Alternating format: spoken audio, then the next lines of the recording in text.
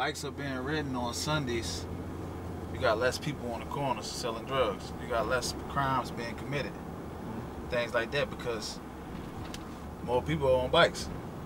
Some people who are on the corners, they like riding the bikes. So at the time, if the people that are on the corner, they on the bikes on Sundays, it's keeping crime down on Sunday.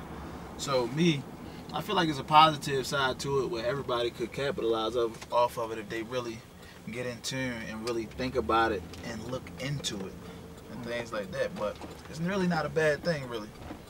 Yeah, we break a little laws with the traffic and things like that, but it's definitely positive. And also, you might got guys who have been beefing with each other and things like that, but while we on bikes and things, don't nothing really go on. It's like bikes really bring bond, really.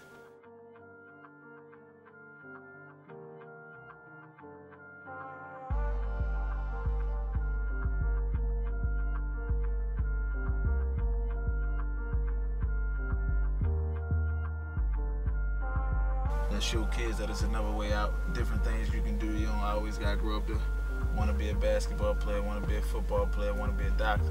Those are three main things you really hear kids say when you ask them what they want to be in life. I did it. Why can't you? I'm in my own lane.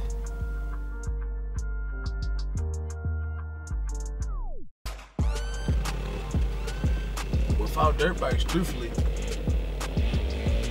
I'm just gonna be straight up with you. I know where I would be at because my whole family. That's what's in my family. Like, my whole family was in the streets, grew up in the streets. My mom, she was in the streets.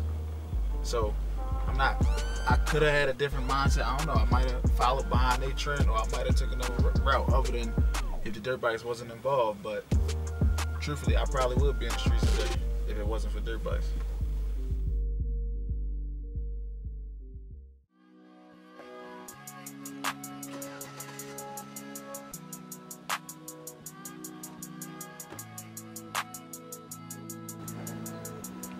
Right now we're sitting in front of my grandma's house. Let, her name was Let. Her real name was Paulette. She was crazy as hell. But yeah, this is really where I grew up at, you know.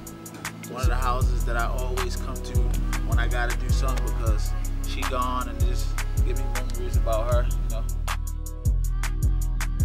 I actually learned down there on like this lot. It's like a white lot down at the bottom of the block. We all go down there and ride the bikes, different bikes. But everybody in the hood had like bikes. So everybody be riding everybody's bikes, swapping out.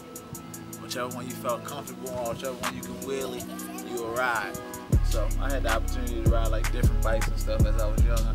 Never was like one bike because all my homies in the neighborhood, or my father homies, it was my homies because I grew up around all the older guys. When I come back here, it just, like I said, it brings back memories, and I be just wanting to be back in the crib with her, you know what I mean? Be back in the house, because all I remember from her is fun things happening and just how crazy she was and outspoken and things like that. Because really, family means everything. Family means everything, like all the money and things like that. You can be at the top with the most money in the world, but you ain't got family or the right people around, you won't even be happy with it. You know what I mean?